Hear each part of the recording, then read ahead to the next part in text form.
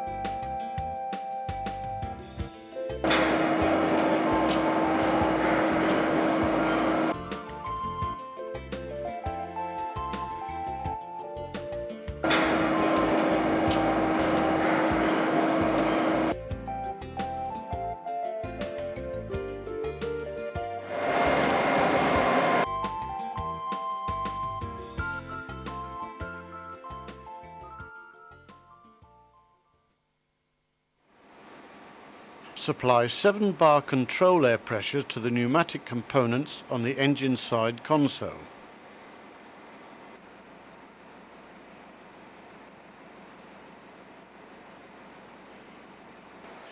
Switch control from the engine room to the engine side console. Turn the regulating hand wheel until the tapered slots of the two levers are aligned.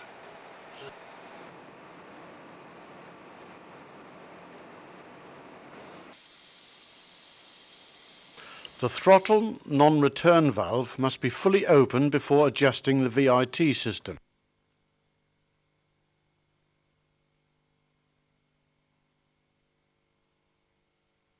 Loosen the lock nut and screw the spindle counterclockwise as far as it will go.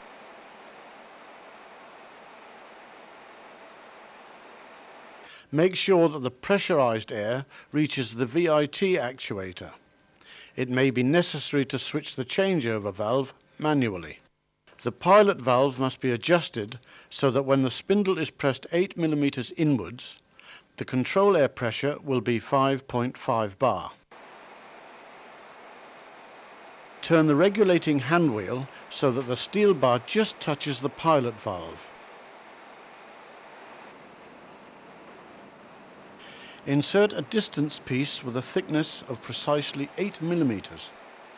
If the control air pressure deviates from 5.5 bar, loosen the lock screw and turn the spring retainer cap of the pilot valve until the pressure, which can be read on the pressure gauge on the engine side control console, reads 5.5 bar. Note that it will not be possible to obtain the correct pressure if the throttle non-return valve is not fully open. Screw the spindle clockwise until a pressure drop can just be registered. Screw the spindle counterclockwise 1 revolution and lock it in this position with a lock nut. This position prevents a sudden increase in VIT index and thereby a sudden increase in the maximum combustion pressure.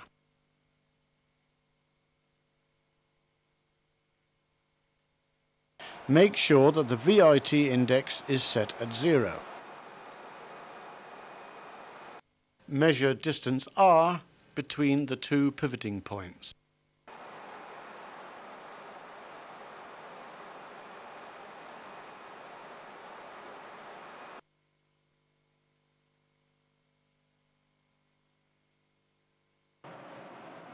Note down the result.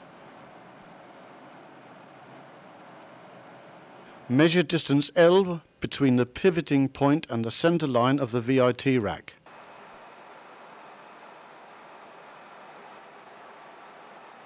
Note down the result.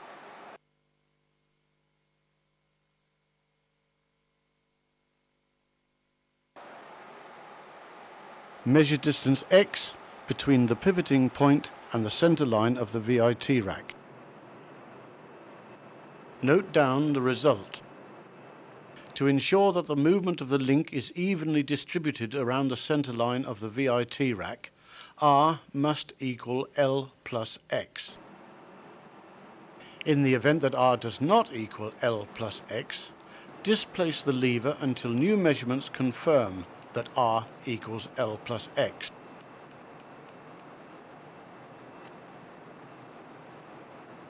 When the correct position is obtained, mark the position of the lever and stamp the cylinder number on the locking plate and lever.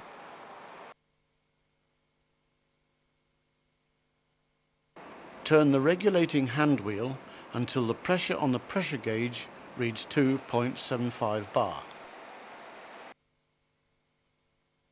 The VIT rack must be adjusted so that the middle index of the VIT rack can be read when a control air pressure of 2.75 bar is applied.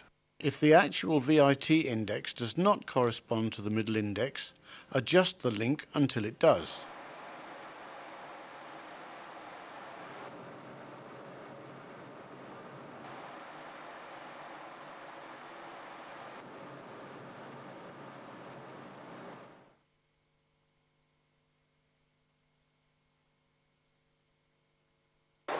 Start the engine and run it up to a load corresponding to the breakpoint load. Use the indicator drive or PMI system to adjust the load until it corresponds to the breakpoint load. The mean indicated pressures of the individual cylinders must not deviate more than 0.5 bar. If the deviation is more than 0.5 bar, adjust the load distribution on the fuel index rack of the individual cylinders. The engine is now running at the breakpoint. At this load, the steel rod must touch both pivoting points. If the rod does not touch both pivoting points, adjust the rod in accordance with step 2.3 of this film. Measure the maximum combustion pressures of each cylinder. Adjust the links or disconnect and lock the VIT racks so that the maximum combustion pressures, corrected to ISO ambient conditions, are uniform and have the required values.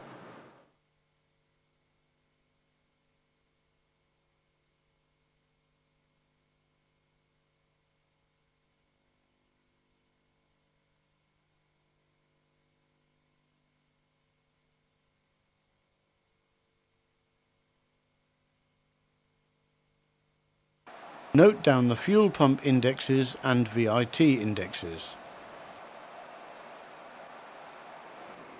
Run the engine up until it corresponds to 100% MCR. Use the indicator drive or PMI system to adjust the load so that it corresponds to 100% MCR.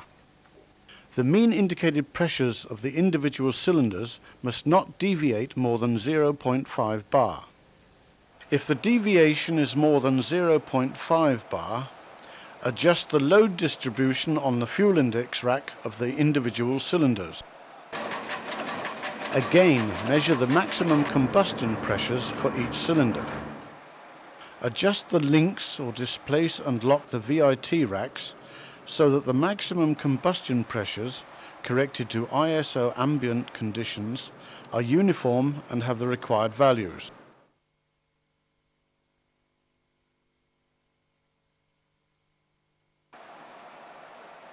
Note down the fuel pump and VIT indexes.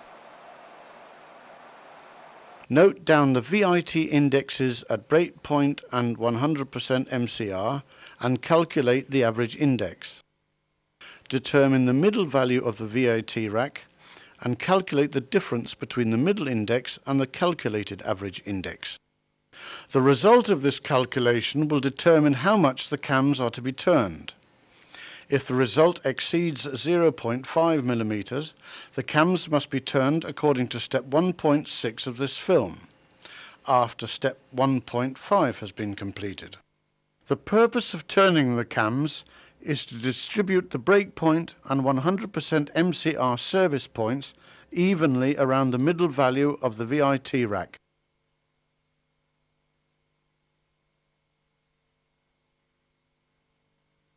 Note down the VIT indexes at breakpoint and at 100% MCR and calculate the difference. Add half of this difference to the middle value of the VIT rack. Subtract half of this difference from the middle value of the VIT rack.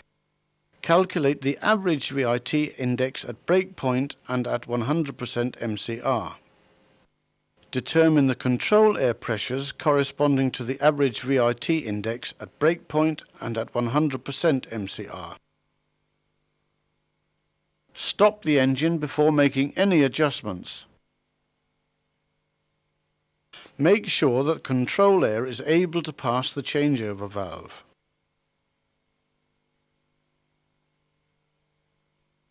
Supply a control air pressure of 7 bar to the pilot valve. If the links were adjusted in step 1.4, then adjust again so that a control air pressure of 2.75 bar corresponds to the middle value of the VIT rack. Turn the fuel regulating handle to the breakpoint position. At this position, the steel rod touches both pivoting points.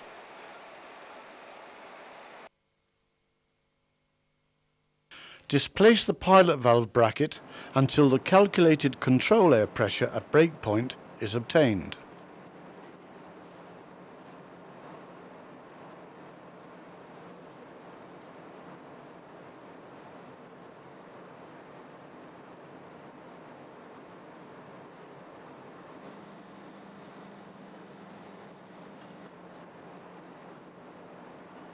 Turn the fuel regulating handle to the 100% MCR position. Displace the lowermost pivoting point until the calculated control air pressure at 100% MCR is obtained. Start the engine and run it up to a load corresponding to the breakpoint. Make sure that the control air pressure is able to pass the changeover valve.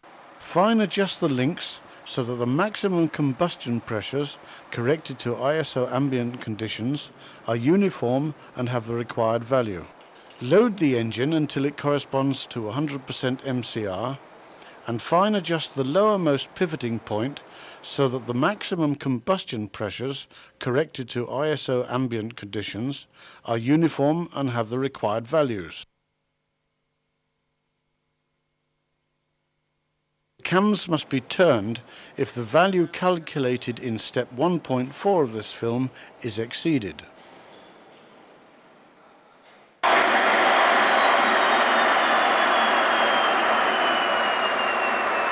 The actual fuel pump lead must be determined before turning the cams.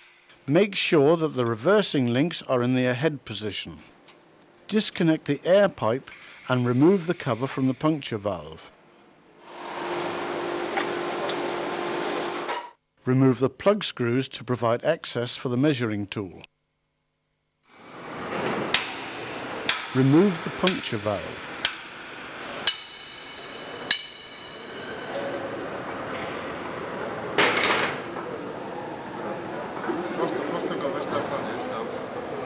Mount the measuring tool, making sure that it engages correctly with the bore in the top of the fuel pump plunger. Turn the cylinder concerned to top dead center.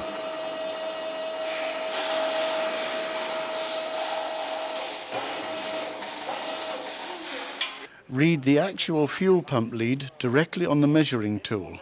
Read the VIT index.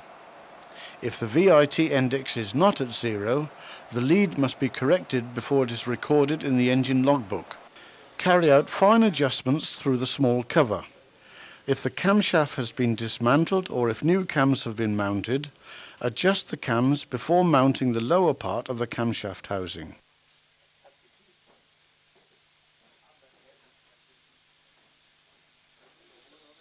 Remove the plugs from the cam and insert copper gaskets. Mount, but do not tighten the snap-on couplings. Connect the snap-on couplings to the high-pressure pump and vent the system. When oil without air bubbles flows from the couplings, fully tighten the couplings.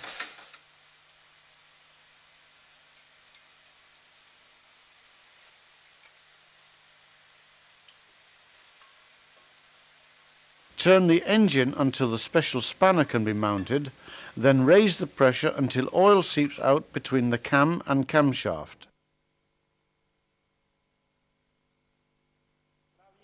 Read the measuring tool once again before turning the cam. Turn the cam in the required direction. See also step 1.4 of this film.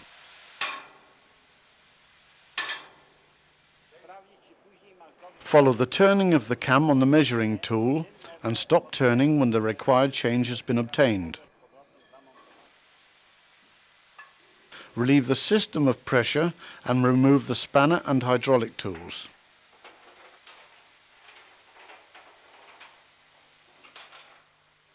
Leave the cams to settle for a minimum of 15 minutes and then mount the plugs.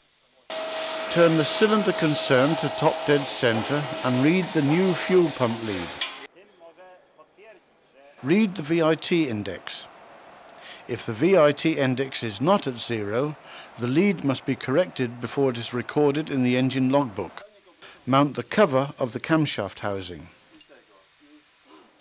Provide the puncture valve with new sealing rings and lubricate with molybdenum disulfide.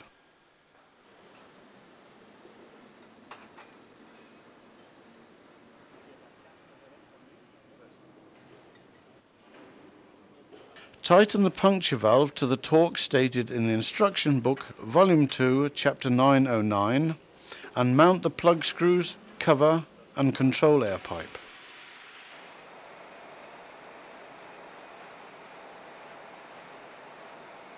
Finally, change over to normal engine control.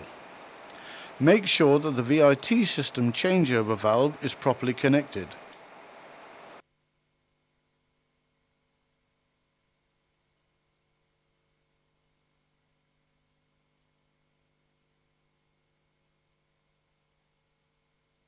The system will have to be adjusted when certain components are replaced.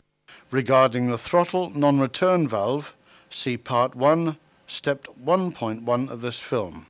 Regarding the pilot valve, see Part 1, Step 1.1 of this film. Regarding the VIT actuators, see Part 1, Step 1.2 of this film.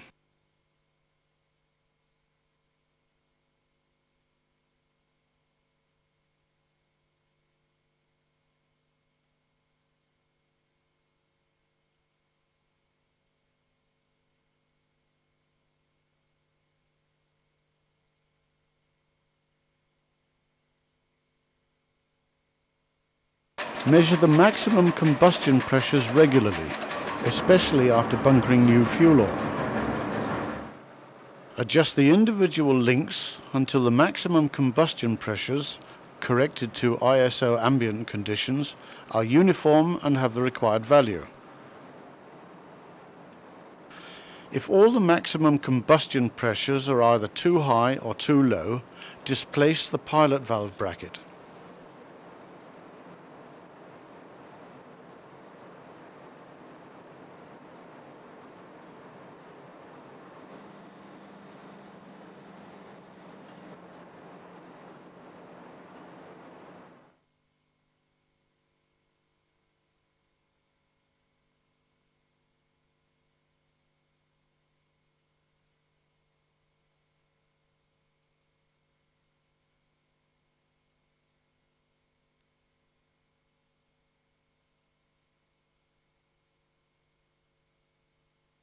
The purpose of this adjustment is to keep the brake point at the selected engine load and to control the pressure increase. An excessive pressure increase may lead to a poor cylinder condition. In this event, contact the engine builder before making any adjustment. Start the engine and run it up to a load corresponding to the brake point load. and hereafter to 100% MCR load. Use the indicator drive or PMI system to adjust the load so that it corresponds to the breakpoint load and 100% MCR load. Note down the fuel pump indexes. The mean indicated pressure of the individual cylinders must not deviate more than 0.5 bar. If the deviation is larger than 0.5 bar, adjust the load distribution on the fuel index rack of the individual cylinders.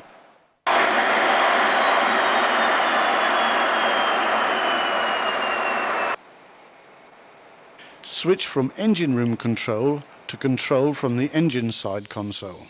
Turn the fuel regulating hand wheel corresponding to the determined fuel pump index at breakpoint. If the steel rod does not touch both pivoting points, loosen it from the shaft and turn it to the correct position.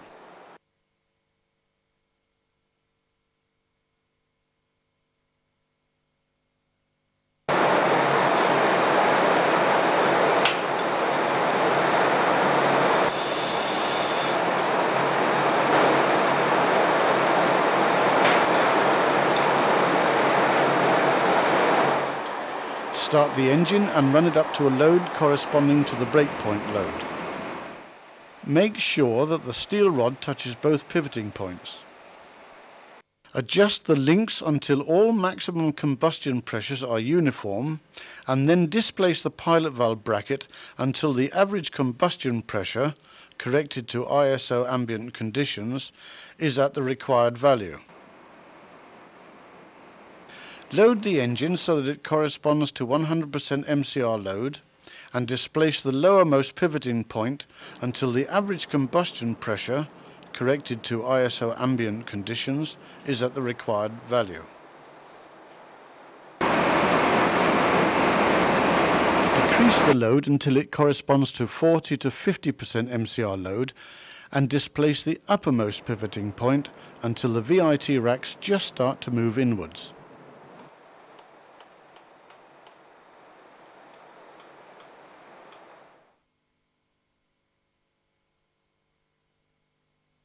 This occurs at a control air pressure of about 0.5 bar. Lock the pivoting point in this position and change over to normal engine control.